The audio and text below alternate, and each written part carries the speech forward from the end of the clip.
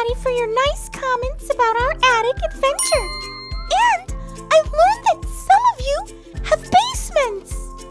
I didn't know people have space under their houses too. And some of you have all of the cool old things stored in your garage or under your bed. Who knew the places we live in are full of so many treasures?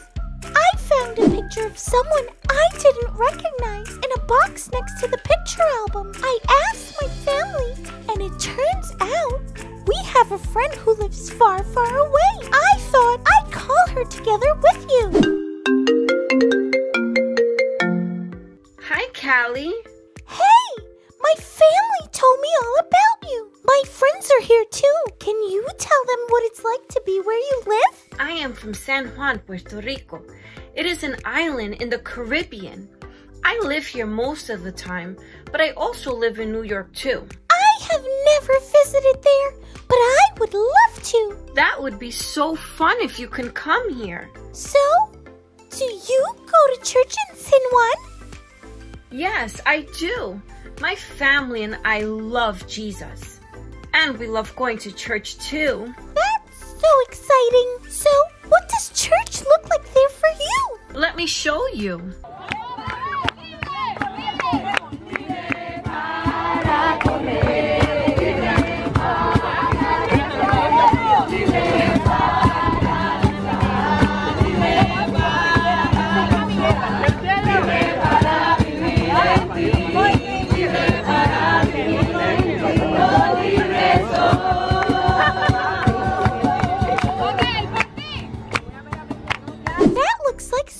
Much fun. Your parents told me you like learning about God too. We even watched a few episodes of Callie's World together. I love how you talk about the Bible with everyone. You have a gift, mi amiga. Would you like to watch one now with me? Sí, of course. It's time for our Bible story. This story comes from the book of Acts, chapter 10, and it's about two guys, Cornelius and Peter. We'll call them Pete and Cornelius. Pete and Cornelius had a lot of differences. The biggest was this. Pete was a Jew and Cornelius was a Gentile. And at that time, Jews and Gentiles didn't make it a habit to hang out together. Not cool at all, right? Because Cornelius was a great guy, he and his whole family worshiped God. He also gave to those in need. One day, Cornelius had a vision, which is like a dream. It was an angel of the Lord directing him to do something different. The angel told Cornelius to invite Peter over to his house. This was strange. He knew that Pete didn't really hang out with people like him. Also, Cornelius was a captain in the Roman army. And at that time, being a follower of Jesus was against the law. So if Cornelius had Pete come over, it could mean big trouble for both of them. But Cornelius decided to obey what God had told him in the vision. While Cornelius' servants were on their way to get Pete, Pete had his own vision. In that vision, Pete heard God's voice telling him to eat things he had never eaten before in his life. Pete had taught that those things were unclean, but God was saying those things were now clean. As Pete was thinking about what this meant, Cornelius' servants showed up to get him. The Holy Spirit told Pete to go with them. So he did. Cornelius had a whole party of friends and family waiting to greet Pete when he arrived. Cornelius himself bowed before Pete. Pete told him to stand up. When Cornelius introduced Pete to everyone, Pete understood what his vision about the food meant.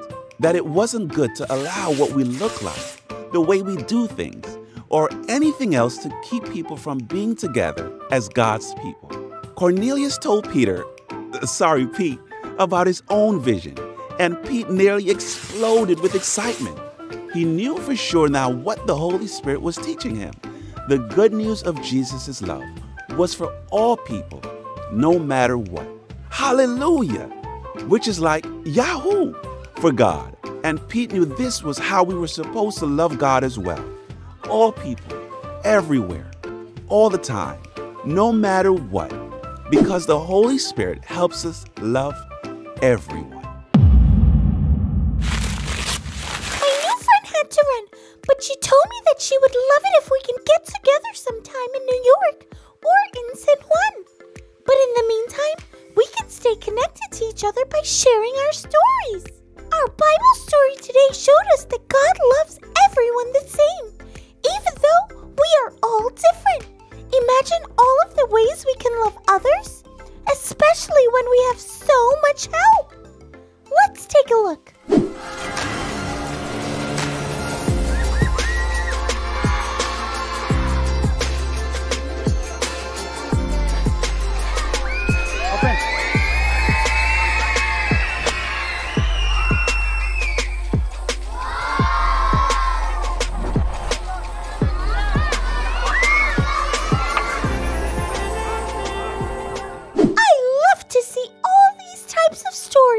Because it shows me that people can love God wherever they live and in their own way.